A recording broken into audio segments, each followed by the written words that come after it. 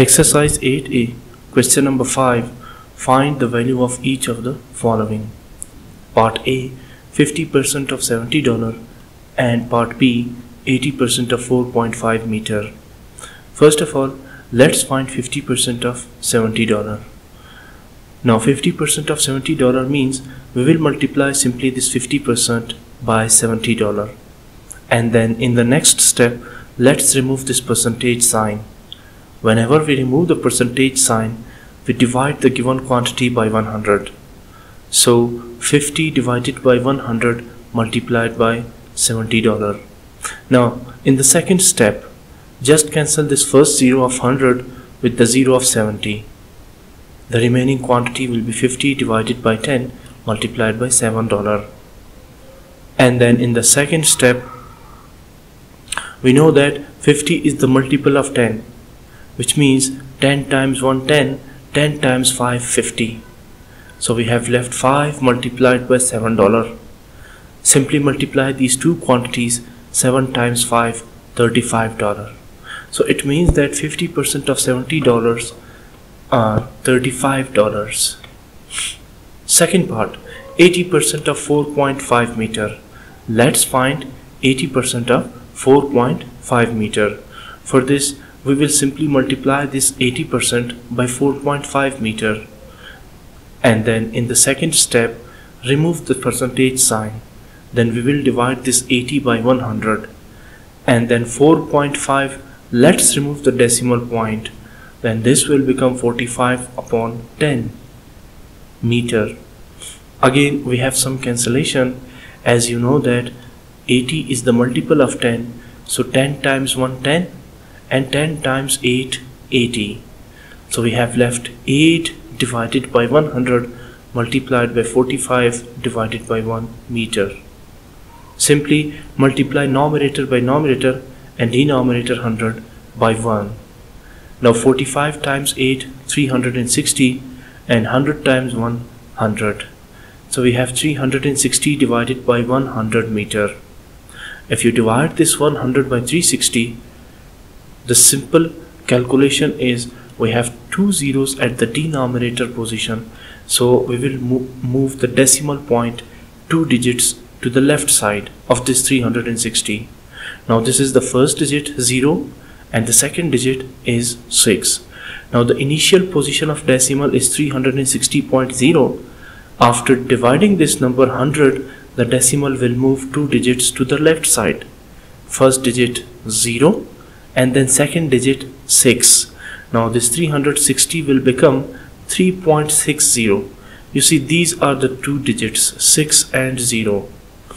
Now 3.60 means, let's round off this number, and we will have 3.6 meter. It means that 80% of 4.5 meter will be 3.6 meter. Next question, question number 6. There are 20 boys and 18 girls in a class. Find the percentage of boys in the class and the percentage of girls in the class. For this purpose, first of all, we will find the total number of students in the class. The total number of students will be 20 plus 18. Now 20 is the number of boys and 18 is the number of girls. It means that the total strength of the class is 38. Now to find the percentage of boys, the formula will be total number of boys divided by total number of students multiplied by 100%. This is the basic formula to find the percentage of boys in the class. Total number of boys divided by total number of students multiplied by 100%. Now we have some calculation. As you know that 20 and 38 both are the multiples of 2, so we can divide these numbers by 2. You see, 2 times 10 20 and then 2 times 19 38. Now next step, multiply this 10 by 100. 100 times 10, 1000 divided by 19% as it is. Now if you divide this 1000 by 19, you will have 52.7%, which is the percentage of boys in the class. It means that if we have 20 students and 18 girls in a class, then the percentage of boys will be 52.7%. Now using same formula, let's find the percentage of girls in the class. The formula is total number of girls, which is 18, divided by total number of boys, which is 38, multiplied by 100%.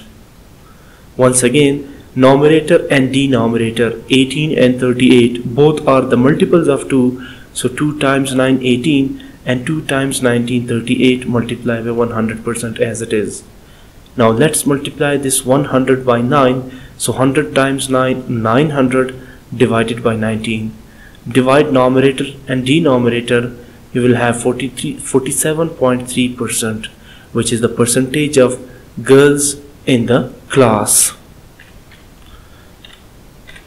Percentage of girls in the class, we have 47.3. So the percentage of boys 52.7 and the percentage of girls 47.3. If you take the sum of these two percentages, this will be the total number of students in the class.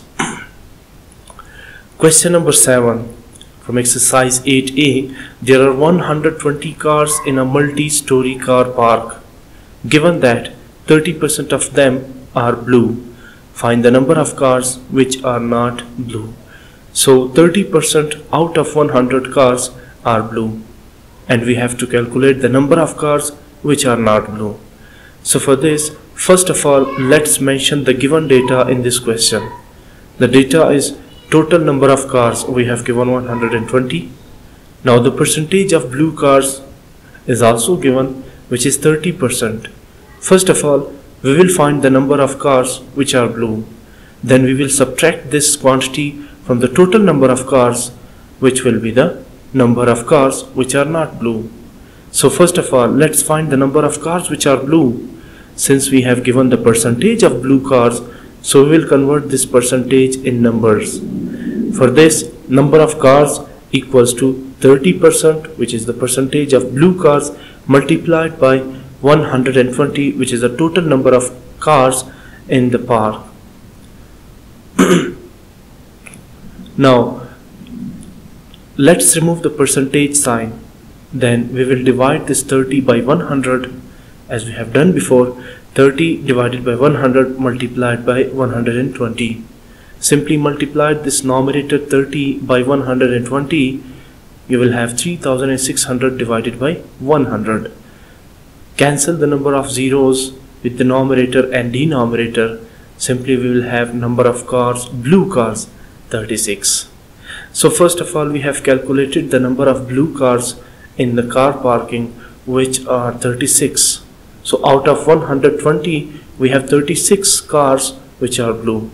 So now to find the number of cars which are not blue, it's easy. Simply subtract this number of blue cars from total number of cars in the parking.